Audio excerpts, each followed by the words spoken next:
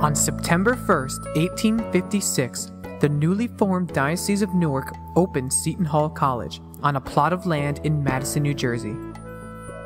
Reverend Bernard J. McQuaid served as the school's first president and led a staff of 9 to offer instruction to the student body. A total of 5 young men had enrolled by opening day. By the end of that first year, enrollment had grown more than tenfold to a student body of 54. James Roosevelt Bailey, the first bishop of the new Diocese of Newark, had decided to found the school in an attempt to spread the faith. He named it after his aunt, Elizabeth Ann Seton, who would later become the first American-born saint.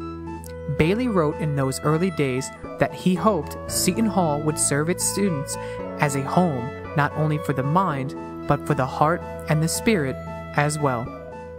In 1860, Seton Hall moved to its current location in South Orange, and enrollment continued to increase rapidly.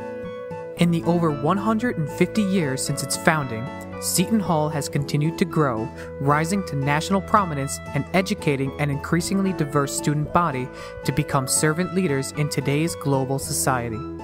With students from all 50 states and more than 50 countries, the university stands as the oldest and largest diocesan school in the United States. It is on the achievements of those who have gone before us that we now stand, united in this time and this place, in the legacy of our great alma mater. As those to whom the torch is now passed, it is important for us to take a moment to reflect on our university's proud history and traditions. Through learning our history, we honor the legacy of those who have forged the path on which we now walk, and we announce to all we meet that we are proud to be the Pirates.